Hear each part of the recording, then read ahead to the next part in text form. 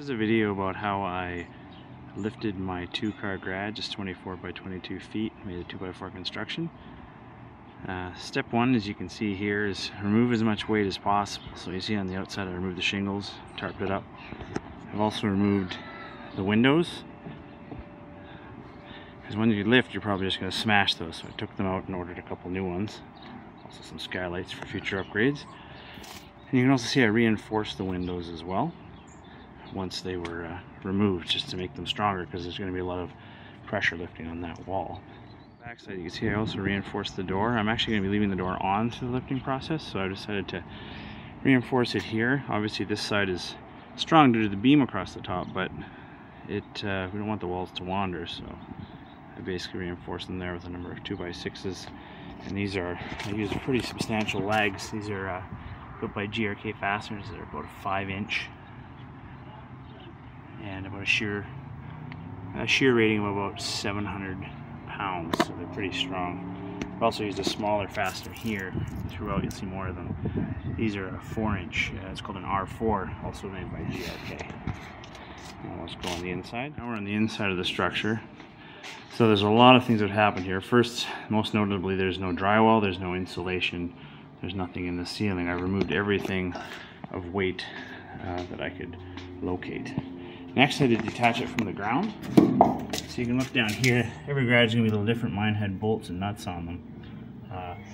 I actually put lemons filled with salt. I cut lemons in half, put salt on the half a lemon, and then that actually dissolved a lot of the rust, and they came out. Some of them actually came out with fingers. You can see another one there. So after it was detached from the ground, then I had to reinforce it.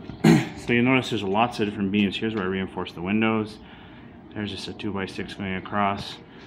You also want to do all the corners to keep it true, so I put 2x4s up to the trusses, and in each corner, these are just 2x6s. A lot of this is just scrap wood I had laying around across the corners. I did all that in each of the 4 corners.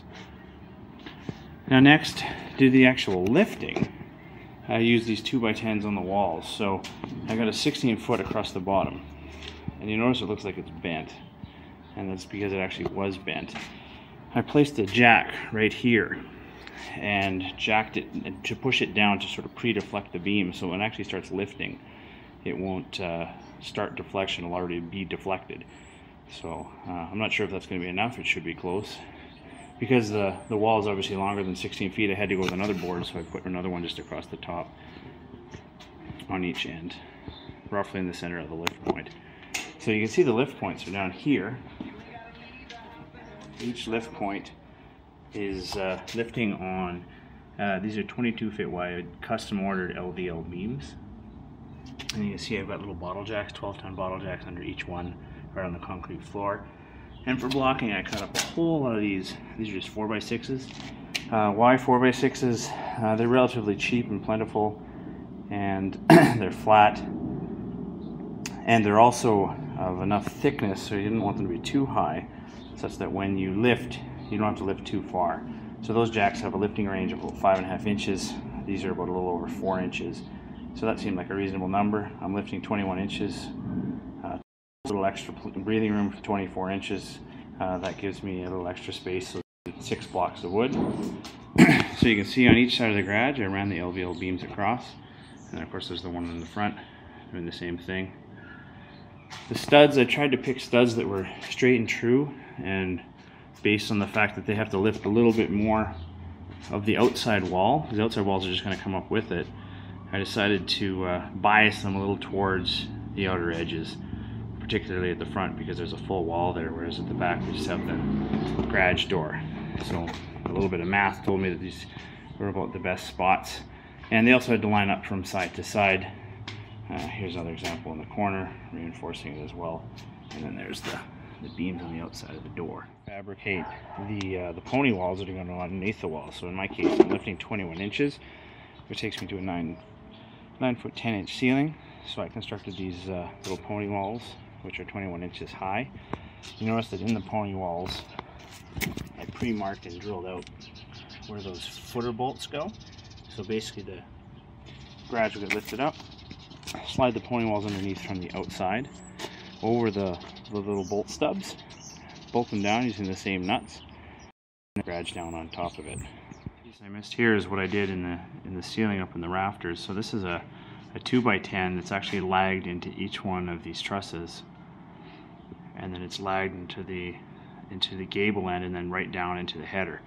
Now the goal here is when this whole garage starts lifting, you can imagine that this wall on the side here is actually going to start drooping down because there's nothing actually lifting it. It's just being lifted by the side walls. So my concern is that it might start to droop and could even fall off prematurely.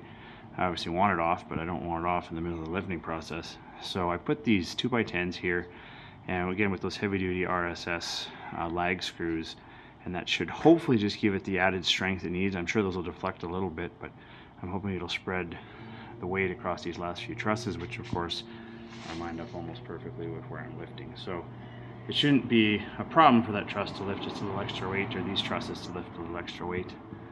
And yeah, that should be about it for now. And wall here is actually going to be removed entirely. The siding is going to be reused, but you'll notice the new concrete slab, so it's going to be extended by about 7 feet just to create a little workshop. So not only is the garage getting taller, it's also going to be getting longer. And over here we can see my other pony wall is just sitting here waiting to go under when the lift happens tomorrow. So once we get the garage in the air, I'll take a few more videos and show you the rest.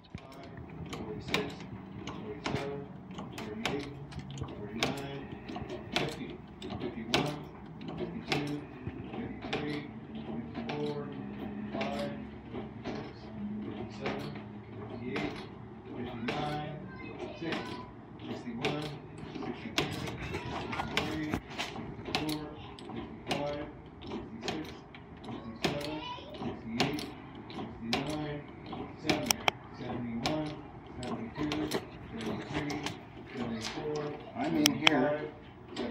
I'm in here, Larry, so you're probably high enough. 77, I'm at 70. And here we are, we're about 21 inches up, we're almost there. We've been using a pyramid scheme for the lift, so you can kind of see there. So right now it's permanently rested on this side. We're jacking up one side at a time.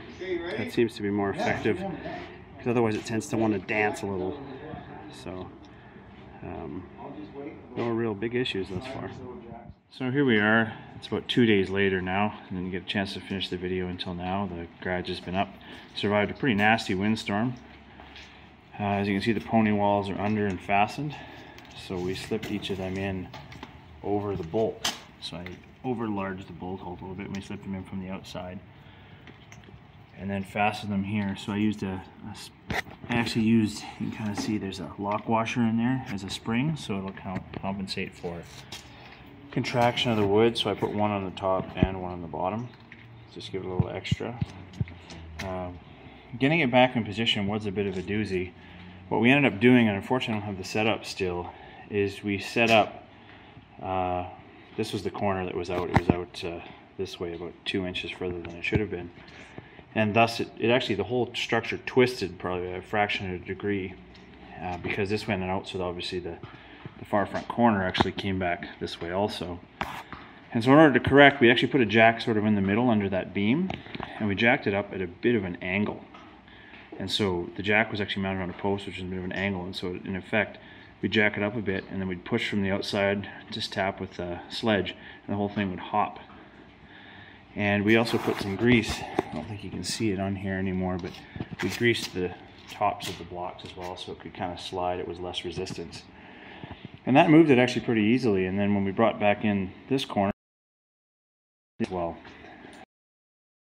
a total of 21 inches. I'm now just in the process of running some verticals, so you can see this isn't going to be strong enough, so in a few places I'm going to be running verticals just to strengthen it as well. And then of course on the far end we're going to be expanding 7 feet, so that will also add some rigidity as well to the structure. And so that's about it. I'll just go outside and capture a little video of the outside too. Here's the final view from the outside, just to kind of wrap it up. As you can see, the pony wall's already been installed. I actually have already framed in the door here to add a little bit of vertical strength. The pony wall mechanism, or the way of doing things, is it creates a hinge point, of course, right here, which can be a little bit dangerous. So if you can extend the studs all the way to the bottom, I really recommend it. as I've done here, obviously. And there's going to be a number more because there's actually be a carport poles in here. But on the other side, you can actually see where I've sistered up a number of full length studs. There's a couple more down there, and it just helped prevent the whole thing from hinging. So I would recommend that. But anyway, that's it. That's how I lifted my double garage. And if you look over here, we're going to be making it longer too. So that'll be some other video. Thanks.